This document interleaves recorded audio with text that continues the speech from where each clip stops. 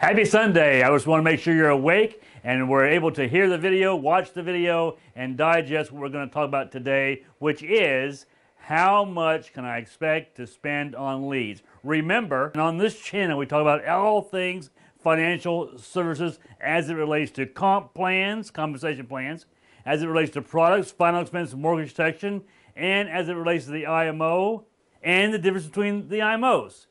We provide the facts, the documentation to back up what we talk about on this channel. We allow you to decide what's best for you. Today I want to talk about what can you expect to spend on leads. Big question. I get this quite a bit over the course of the week from many individuals I'm talking to on the phone. Look, here's the truth. Lead cost is an investment. You go back and watch my video, Beef Patties and Mortgage Protection. It goes really deep into that mindset. I think leads is a mindset issue that many people have to deal with. If you haven't been in business before, which is fine, many people haven't, but all businesses have to advertise in order to get customers or get people to find their product. Leads for us is our form of advertising. While we're not trying to get them into our door, we're trying to get into their door. So again, same rules apply. You're going to be advertising in your business, good times and bad. And here's where the counterintuitive mindset comes from. When things are down, most businesses, and you're running your own business here, have to invest more, not less, because again, it takes more advertising to get people in the door when business is slow. So I want to spend a little time this week on talking about that. But here's the difference. Look, we had to come to grips with the truth that the only thing that will beat you in this business is the white space on your calendar, period. Nothing else except, of course, your desire to be independent of any boss and to design your life around your job. Those things are key mindset issues. Those things have to drive you. Number one, to want to be independent and be able to design your life around your job and have that work-life balance. Those things are very key, and activity drives it all, right? In terms of the calendar. If you're sitting around you're not in front of somebody talking about whether it's a lead, a warm market, a friend, a cold market, somebody you met at the gas station, whatever, you should always be presenting your business and your options. So let's talk about how much you can expect to spend on leads. There are a couple of things in this business that will put you out of business as a mortgage protection and a final expense agent. And those two things are, number one, lack of activity, going back to the white space on your calendar, and lack of capital. So today, let's discuss what that means to you. You have to be on a crusade, as I mentioned earlier, to work for yourself as a 1099 independent contractor and manage your own schedule. It's why I spend so much time, not so much on the products, but more on the mindset, because I believe that 6 inches between your two ears will determine your I quit factor, and controlling that 6 inches really is your understanding of the expectation it takes to succeed and to win in this business. You, again, have to be willing to be on a 1099, be an independent contractor, manage your own schedule, but, and this is where I find a lot of people are shortcutting themselves to success, is you have to be willing to work as hard for yourself, being your own boss, as you did or are doing for that boss at the 9 to 5 where you're clocking in and clocking out. You know the one I'm talking about, the one where you have to ask if you can go home early because your child is sick, or can you have this day off, or look, you're going to have to put the same type of commitment to your success here in order to succeed, right? Again, a mindset issue. I talk to many agents who don't want to go to the national conference because they just don't think it's necessary. They don't need the hype. They don't need the rah-rah, or I want to make money before I actually spend money. All those. But look, if your boss told you had to be here at this trade show in Orlando or in Washington, D.C., whatever it is, you would be there. Why? Because your job is dependent on it. And again, the mindset is so important here, because going to a national conference, your success does depend on it, right? And this whole idea of you spending money before you make money, look, that's the way business is, right?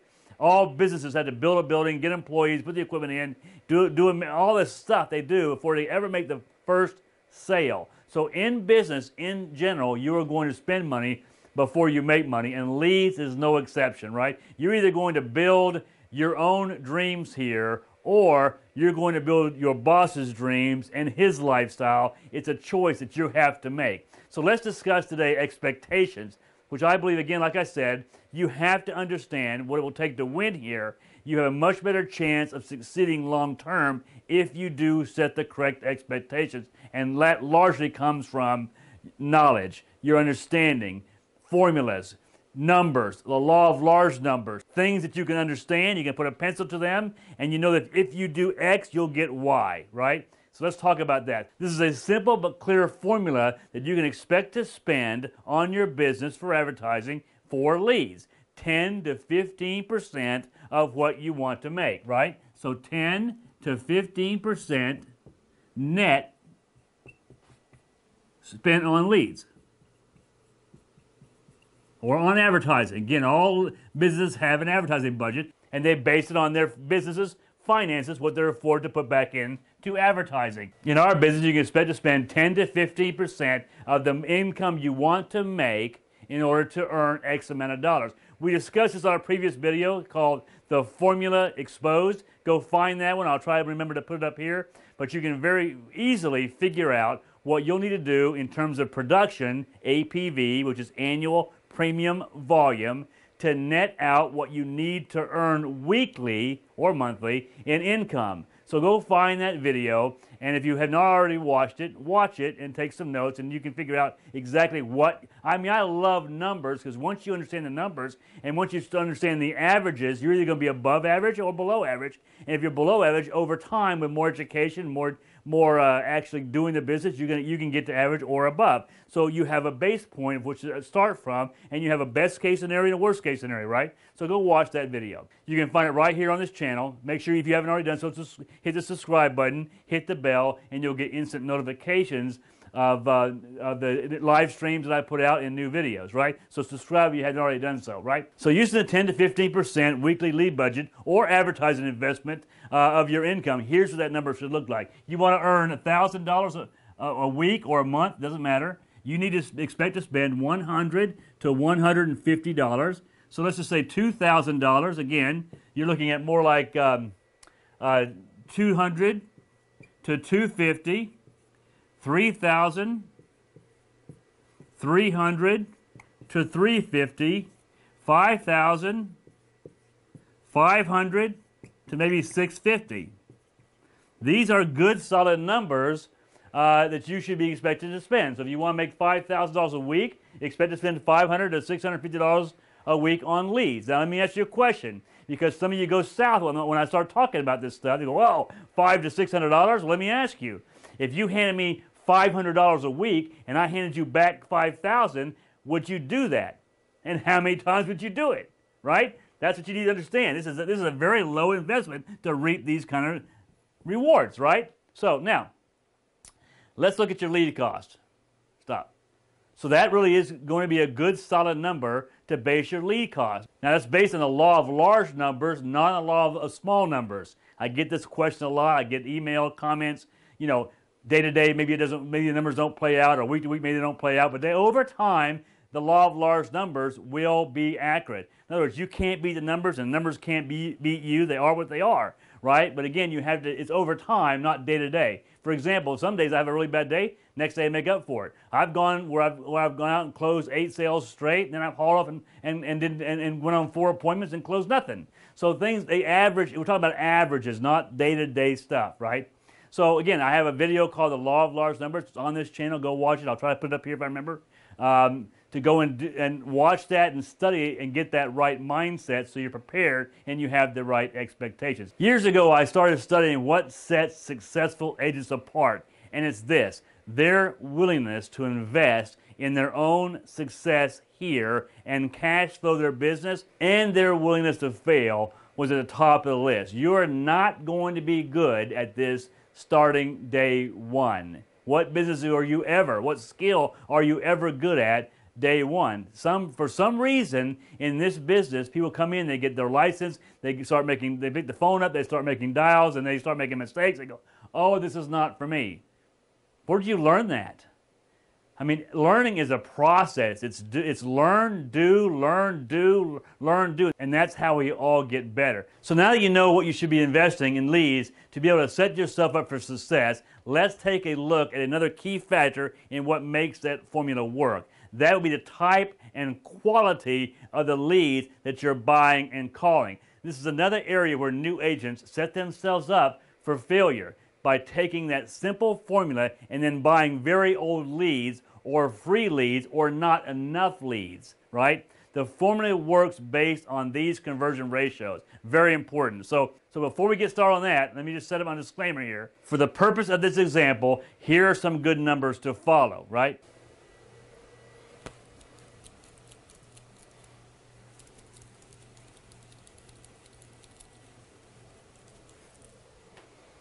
Okay, had to clean my board off. Okay, so let's take A leads. Again, for this video, A leads are fresh leads. Never been sold to any agent before. And again, this all depends on the quality of the leads that you're getting from your lead source, whether it's your IMO or some third-party vendor. Again, some IMOs sell A leads, fresh leads, as fresh, and they're not really fresh. So these conversion ratios work as long as you have integrity in the lead system, and that fresh really means fresh. So on fresh leads, you should expect out of every 3 leads that you buy to book 1 appointment, right? So 3 to 1. Okay? And on average, these types of leads will cost you between, let's say, $27 to $49 each. Now, most of these IMOs are co-oping this lead cost because the real cost of leads is much higher, right? Now, let's take B leads. B leads are usually typically 5 weeks to 9 months old.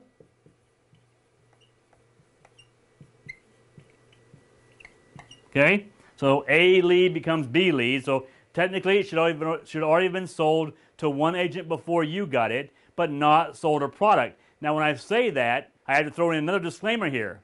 Most IMOs don't have the ability to track that information, so you're getting leads that have been sold multiple times or have bought a product from some IMOs because they don't have the technology to back up their lead program to remove the lead when it's sold a product. So again, those things, go watch my video on the things. It's not just a sign-up thing. You have to make sure you're with the right IMO that has the technology to back up a program like this that has an integrity-based lead system, right? But all things being equal, 5 weeks to 9 months, sold an A agent, not sold a product. Now you get it as a B agent, right, or a B lead. Now, on average, your ratio here will be 10 to 1. So out of every 10 leads, you should book 1 appointment on average. Now, these leads are going to cost you, let's just say they're $6 a piece. Okay? Now, the next one is C leads. Now, C leads, pick up where this one left off, so they're 10 months on up. Could be, 1, 2, 3, 4, 5 years. Now, technically, A agent had it, B agent had it, and C agent now, you, has that lead, and your average on those will be 16 to 1. Okay? Now, this is important when it comes down to going back to what we said before, what you're willing to spend to make X amount of dollars, right? And these leads, on average, should cost you $2. So now you can see that the fresher the leads are, they cost more, but the conversion rate is far better. As a new agent, I believe you should start with the older leads, but not real old leads, and certainly not free leads. You get what you pay for, right? It's important that you have early success so you're protecting the mindset, the 6 inches between those 2 ears, and you're seeing some success and income coming in your first 4 to 6 weeks. Call them real old leads, as I said, or fresh leads, leads to early burnout and financially possibly breaking your bank. So you have to be careful working really old leads or free leads because, again, if you get frustrated, your I quit factor is not very high, it'll flush you right out of the business, and that would be unfortunate because you can have real success here, right? Leads are your only real cost in this business. Unless you're brand new and need to get a license to become an agent, if you are new, here are the costs you expect. Pre-licensing should be $200 to $250. That you have to take a pre-licensing course online, get your 32 hours required in, get a certificate, and then go make an appointment to sit for the state exam. The state exam will cost you $85 to $150. Then you're going to need business cards, name tag, and a lanyard, another $75. So for a couple, $200, $300 to get started, so you're licensed in your state to conduct business, plus of course your gas, That should be about it. So you don't have so the entry level in this business is very, very low in comparison to what you can make on it, right? And that takes into consideration that you're not going to sign with an IMO that charges you for technology, charges you for membership dues, clubs, those kind of silly things. And you ought to reconsider it, right? And for supporting my channel, I can help you with the cost of the pre-licensing. Just contact me either through text, leave a comment, email me, or even call me. And I do so much business with these pre-licensing companies, I can give you a discount that will save you about 70% off the cost of pre-licensing. So in closing today, let's discuss the 3 things you must be willing to do. I will until in order to make it in this business. That's what you need to say. I will until, no matter what, whatever it takes to succeed in this business, because I want to be independent. I want to control my life. I want to be able to design my life around my job. I don't want to be having to work so my boss can build a lifestyle and build memories with his kids. I want to control my life so I can build memories with my kids and do things that I enjoy doing. You have to be committed to that, or it's an uphill battle, right? Then once you have that permanently burned into your very being that I must be free, I must control my life. I do not want to work 40 years, retire, and die. I want to live life between, birth and death, right? I was not put on this earth just to be an employee, just to work for somebody. I was put on the earth to do things that I'm passionate about, that motivates me, give it to my family, give it to my community, whatever it is. You can do that here and do your business around your passions. That's really ought to work. Then, once you have that down, you can decide if you're willing to take the next step, right? So here are those things. 1, buy leads. Create a budget for yourself for advertising. And make sure, remember, more leads equals more dials, equals more contacts, equals more appointments set, equals more presentations, equals more apps written, right? So the less leads you buy, the older the leads are, the lower conversion rates you're going to have, and you set yourself up for failure, right? So make sure that you're starting with, with leads that are at least 5 weeks old or so. Don't work free leads, and don't work only leads that are, 5 years old. If you have no lead budget at all, well, you have to solve that. And you can still succeed in this business by working your warm market. Everybody needs our product, right? Everybody does. 50% of the people in this country don't have life insurance or final expense. So go work your warm market. Go out there and promote your business, right? Be a walking advertisement. Make a couple of sales. The average sale in this business is $1,000, pays you $700, pays you $500 next day after the 25% holdback. So after a couple of sales, you can then have some lead budget money to cash flow your business. It's all right to start out on a shoestring as long as you're doing the activity, right? If you don't have any money and you have plenty of white space on your calendar, then get out there, start talking to people, start passing your business card out, start quoting people on the product, and you'll make some sales. So then you can take a portion of that money and reinvest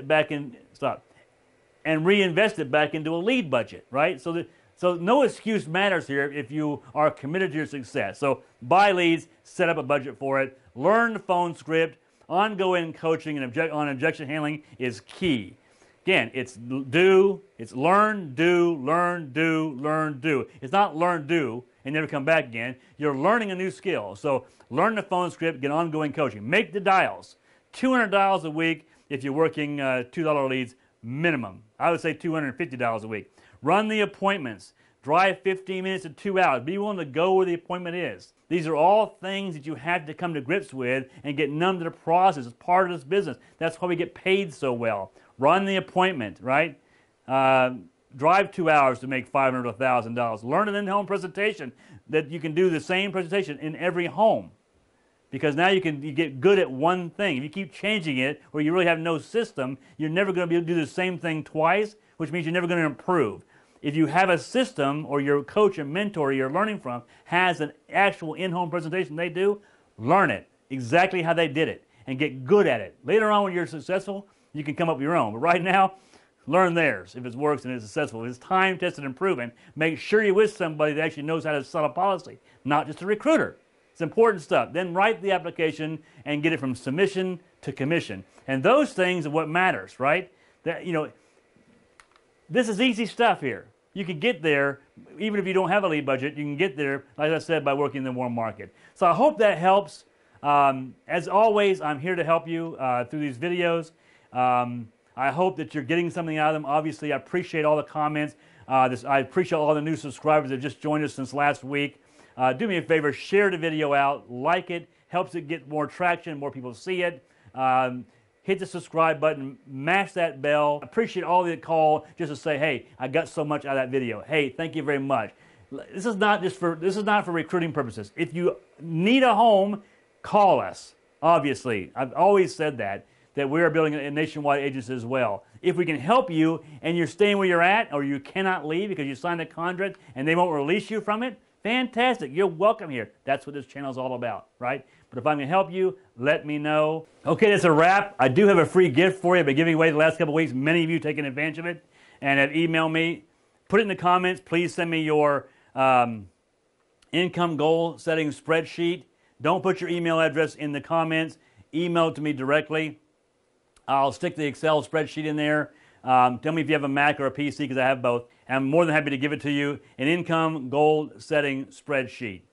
Thank you very much for being here. Grateful to have you. Look forward to talking to you, and see you on Wednesday in our new agent training series. Bye-bye now.